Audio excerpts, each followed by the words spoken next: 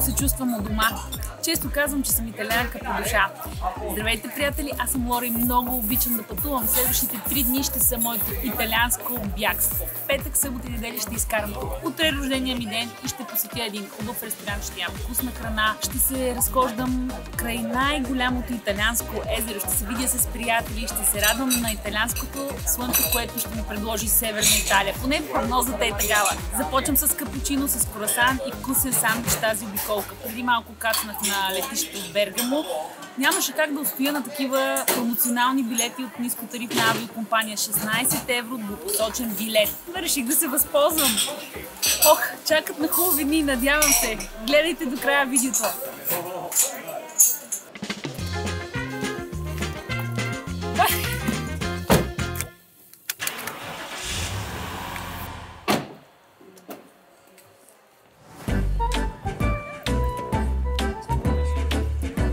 Оставих колата, приятели, в близкия паркинг и ето ме в Верона. Никога не съм била в този италиански град, в Северна Италия и сега ми се даде възможност да го посетя за няколко часа.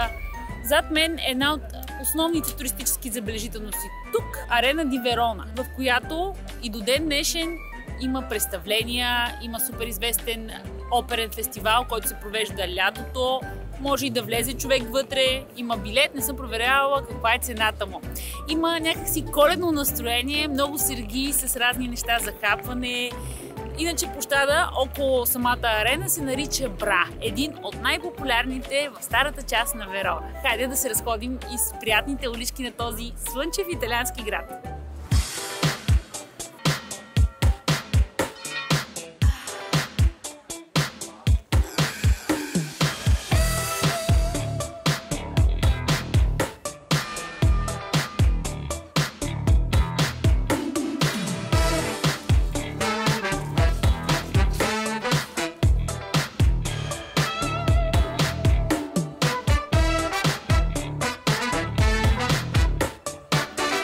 Нямаше как да пропусна да вляза в амфитеатъра. Входа е 10 евро за възрастен. Това е третия по големина амфитеатър в Италия. В миналото е побирал 30 000 души. Чак догоре се качих. От тук има супер гледка към площада и централната част на историческия център на града. Bello! Cos'è? iPhone?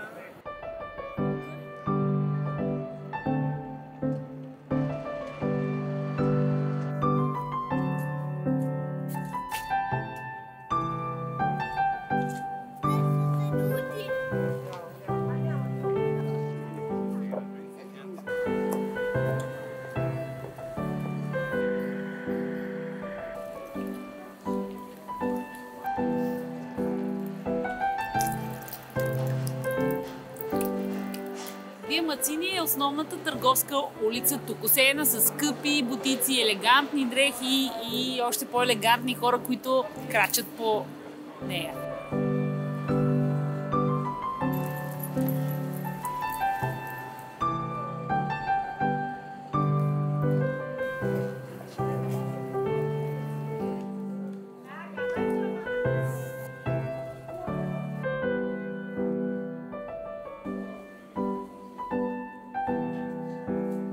Това е къщата на Жулиета, нейната статуя и съответно балкона. Ромео никъде не се споменава. Какво да се прави? Такава е съдбата му. Доста туристи привлича това място, а за да се качиш на балкона трябва да платиш. Не съм проверявала колко, просто реших да видя, но до тук достъпът е свободен и безплатен. Само зелен сертификат се иска. Печени кестени обожавам по това време на годината. В района, в който се намирам, най-големият популярен град е Венеция и не случайно тук на пазар има толкова венециански маски. Но и Верона не отстъпва по никакъв начин на Венеция. Няма гондоли, но е красиво.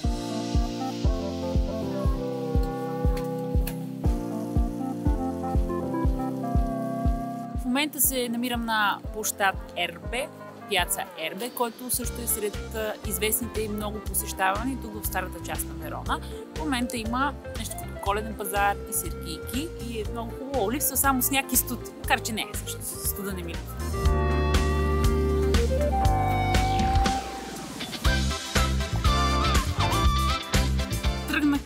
красив мост, но по пътя се натъкнах на тази сладкарничка и погледът ми се прикова. Има интересни неща, като сладкиш, който е много традиционен за Верона. Руска торта.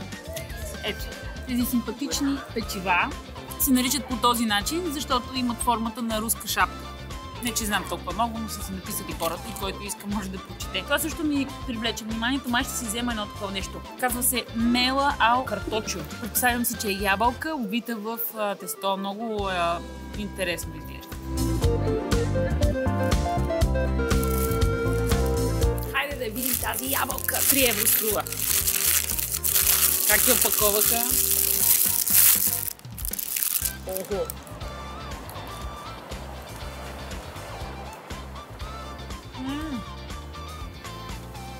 Пълно е с крем. Може би и орехи, виждате ли? Това е ябълка бомба. Леле.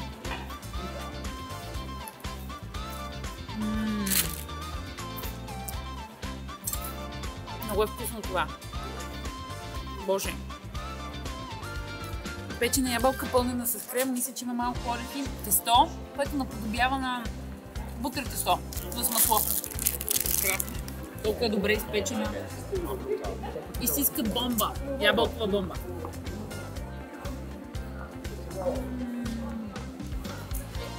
Ще пусна един език. Не снимай.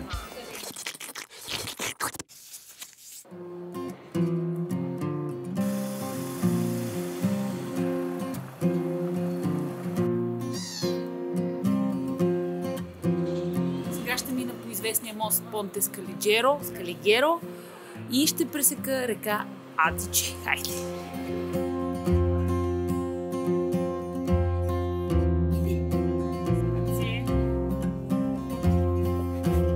Ci sta a filmare, ma si sa preoccupare. Grazie.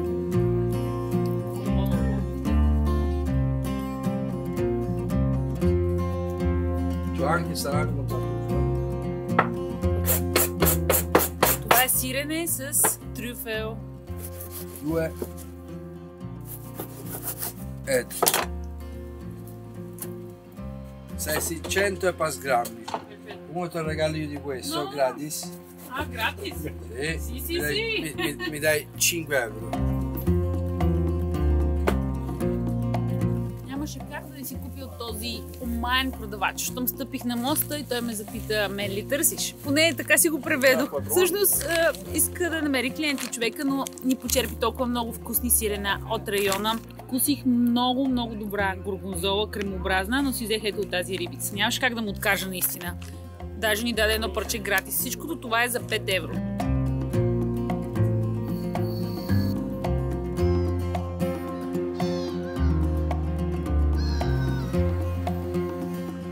Казвам чао на Верона, хубаво си изкарах, беше много вкусно. Исках да седна да ям в един ресторант традиционно ризото, но вече са затворили по обяд. Хубавите ресторанти не работят. Качвам се на колата и отивам на място, където ще нощувам следващите 2 дни. То е край езерото Гарда. Хайде, до после!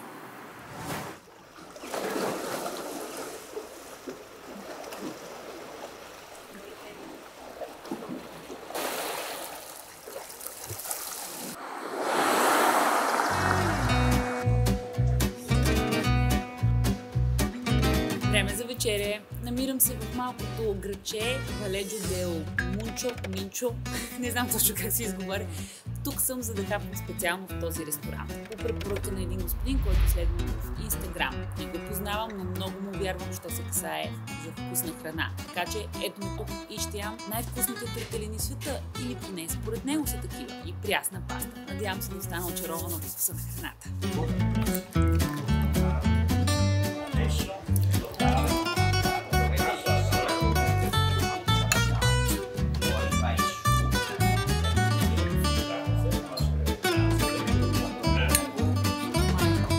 Това нещо е адски вкусно.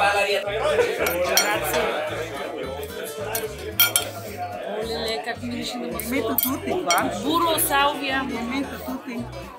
Tutti, sì, tutti per me, solo per me, tutti. Chiedo perché a volte no, sono troppo. Mettami un po' di burro.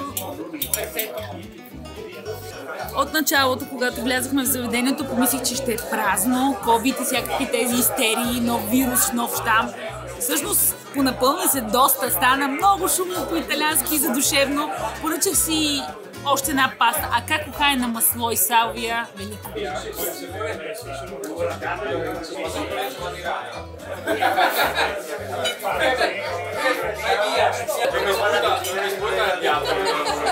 Донесоха ми малко рагу с месо. Дамата, която е собственичка на заведението, специално дойде и каза, че понеже плънката е с тиква и леко сладни, става много готин контраст между рагуто, което е с месо, и тортелините с тиква. Ще я послушам, няма как, няма как.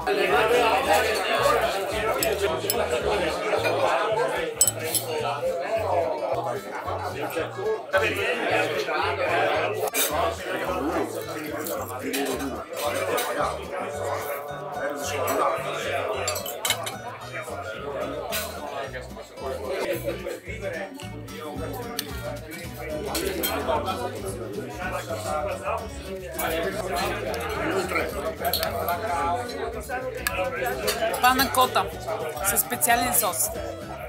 Трябва да го попитам сервитьора отново какъв е, защото наистина не знам и не мога да го позная. Е много вкусно. Пана котата направо се разтапя в устата. Няма и помен от желатина и от някаква тежка текстура и направо е супер възбужден.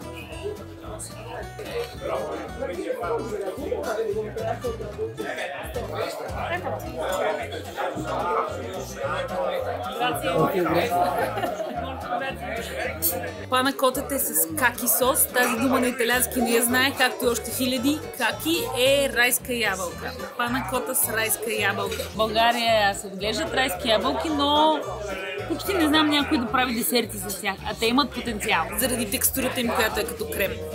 Другия десерт – сладолед, който след малко ще се разтопи, и стафиди киснати в ликьор. Сладоледа трябва да е домашен. Вижте стафидите. По-скоро ми приличат на леко засушено грозден, много добри. Не са сухи, напоени са като бомбички, пълни с ликьор, в комбинация с сладоледа. Мама мия! Толкова добре започна първия ми ден в Италия, като всеки път.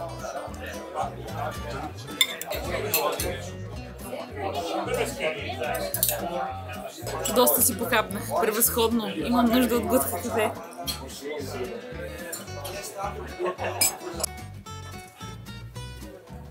О, приятели, накратко беше уникално вкусно. Всяко едно нещо, което опитах вътре, отношението въобще, с удоволствие бих се върнала на това място пак. А сега е време за почивка.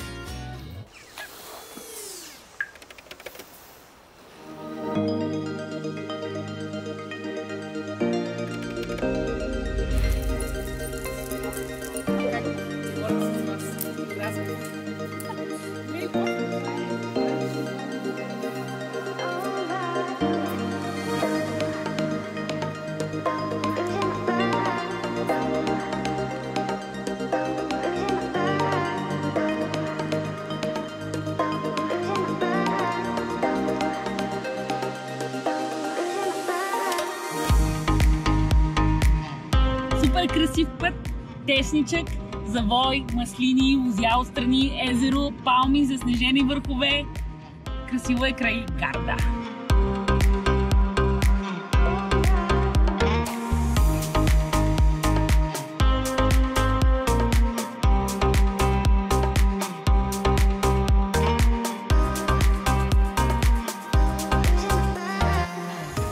На другия ден няма толкова слънце, между другото. Родила съм се на днешната дата преди повече от 30 години, така че повод за празник има и днес, нищо, че слънцето не е с мен. Качихме се на колата и от Дезенцано потеглихме към Лимоне. Пътят беше крайно очарователен, усеян с толкова красота, маслини, палми, заснежени върхове в далечината, красивото езеро, тунели, много колезачи. Обичам го този спорт. И сега сме тук в Лимоне, където сякаш всичко е замряло, туристическия сезон е приключил и очаквах да е по-така, да има повече живот, но въпреки всичко е много красиво. Към нас се присъединиха и приятели, така че ще се разходим и с това малко красиво градче.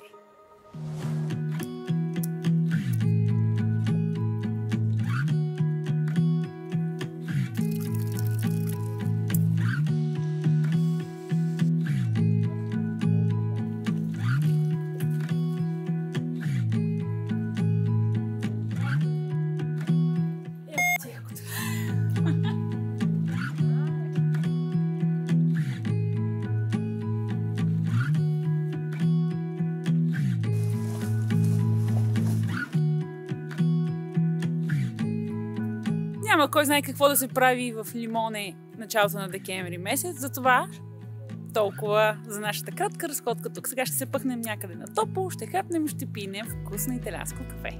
Хайде!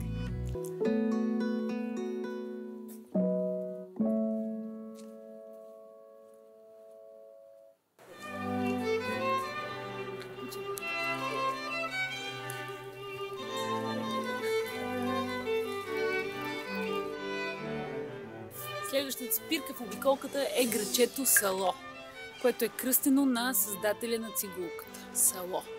Любопитна информация, която научих преди малко. Тук има доста повече хора. Крайбрежната алея е много приятна. Има отворени ресторанчета, заведения и естествено коледна украса.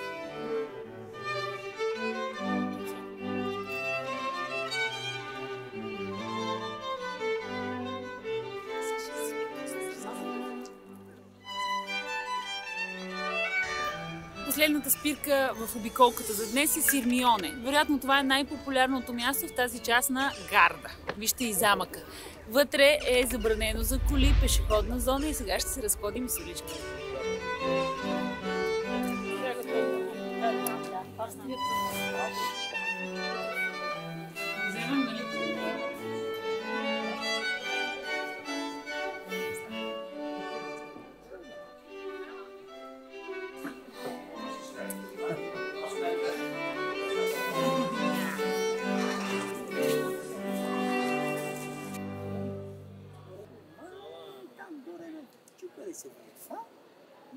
Втора вечер в Италия и край езерото Гарда, втори, надявам се, много добър ресторант. Този е дори с една звезда Мишлен. Специално за празника ми днес. Нали съм рожденичка? 34 си е 34. Хайде да влезем вътре.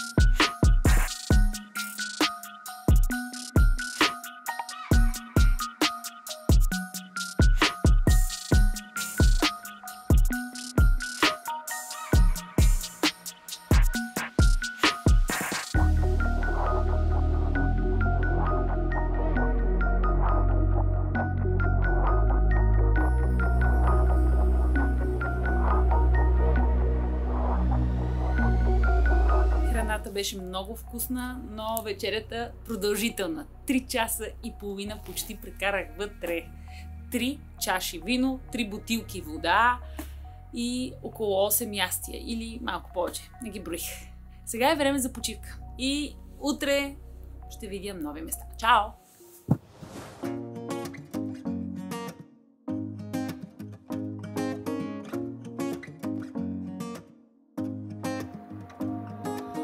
Последния ми ден от това кратко пътуване в Италия оставихме за един от любимите ми градчета – Бергамо. Намира се недалеч от Милано и винаги се радвам, когато съм тук. Само че днес е неделя и се случва нещо супер странно. Няма къде да се паркира, пълно е с народ, коледни базари, суматоха, едва му спряхме колата, майна забранено дори.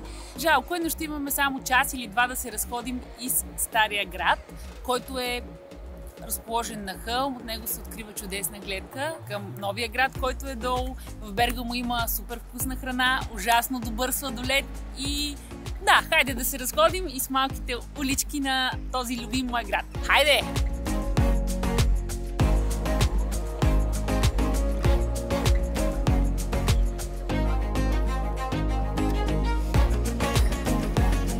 Винаги ми е харесвала атмосферата на този град. Читалта или Високия град, който е обграден от крепостни стени. Тук има съвсем малко коли, даже почти си е пешеходна зона, но само местните имат право да преминават за кратко с колите си. Има улички, пълни с всякакви магазинчета, кокетни кафененца, заведения и фуникулер, който може да се вземе от ниския новия град и с него да се качи. След традиционните неща, които човек може да пита в северната част на Италия, е полентата. Това място е за стритфуд полента.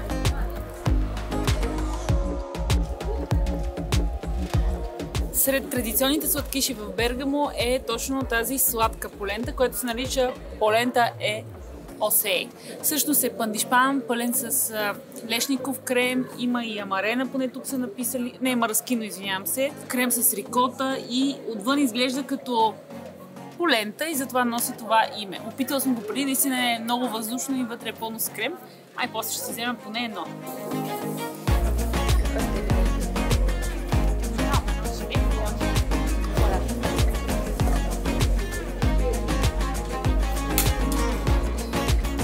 Толкова е хубаво тук, чак не ми се тръгва, но спряхме колата на не много позволено място. Място за местни, нямаме специална карта и стикер, дано я заварим там и да нямаме проблеми. Иначе Бергамо си струва 100%, идвала съм тук зимата, знам, че лятото е много хубаво, има какво да се опита, какво да се види и е страхотно градче.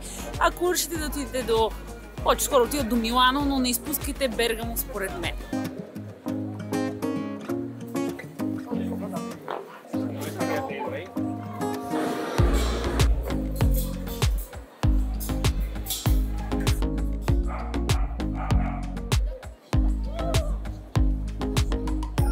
Това е най-известното място за пица на парче в Стария град и опашките са умопомрачителни в момента.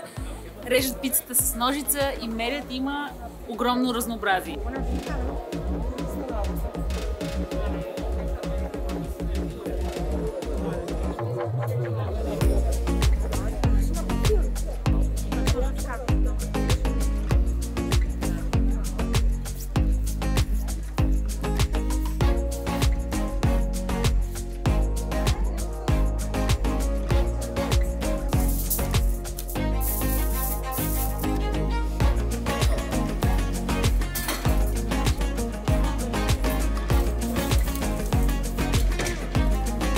Когато дойда, винаги си взимам по нещичко от това магазинче. Страхотни колбаси, сирена и паста и всякакви други неща. Сега си взех кейк с кестени, защото му е сезон. Ще го опитам и бързо бягам към колата. Като крем карамел, но с кестени, с брашно от кестени. Тук там имаше и парчета кестени. Да видим.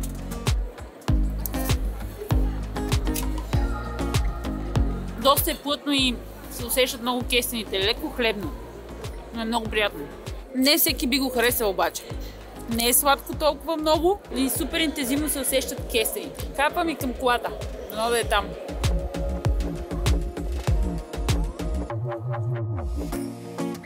В Бергамо може да дадете превъзходен сладолед.